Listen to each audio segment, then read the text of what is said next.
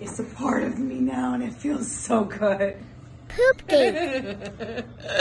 Did you have any discussions with Miss Heard on the way to Coachella that evening?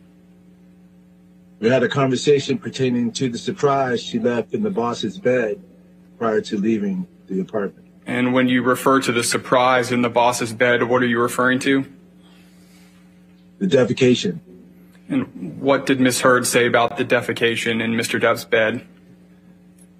A horrible practical joke gone wrong. Our marriage was over and falling apart in front of our eyes. We hadn't seen each other for a month, and his mom had just passed. I couldn't believe he wanted to talk about feces. And she just tried to blame it on the dogs. But why didn't you think it could have been the dogs? They're teacup Yorkies. They weigh about 4 pounds each. The photograph that I saw, none of that did not come from a dog. Did you commit any kind of prank? Absolutely not.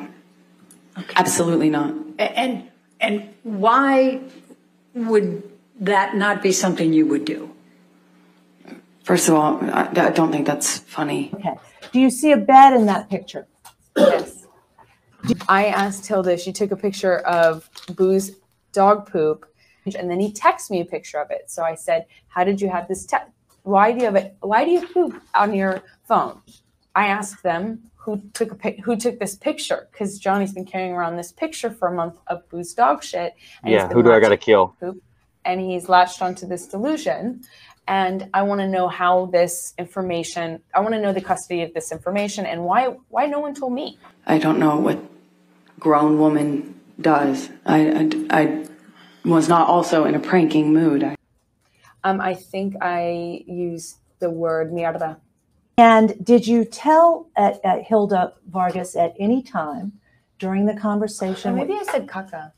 I can't remember if I used the word caca or mierda. I don't think that's funny, period. That's disgusting.